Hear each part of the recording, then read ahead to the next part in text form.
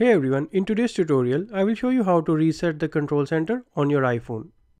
In iOS 18 or later, you have the ability to customize the control center just the way you like. You can add or remove controls and widgets, change their sizes, and place them anywhere you like.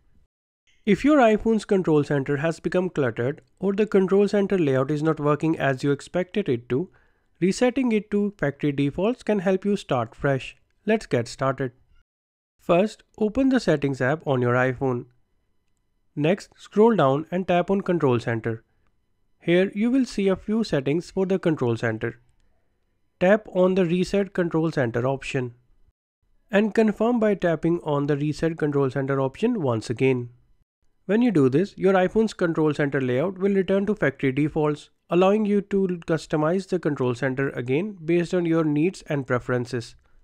And that's it. You have successfully resetted your iPhone's control center. If you have found this video helpful, make sure to like, subscribe and hit the bell icon for more iPhone tips.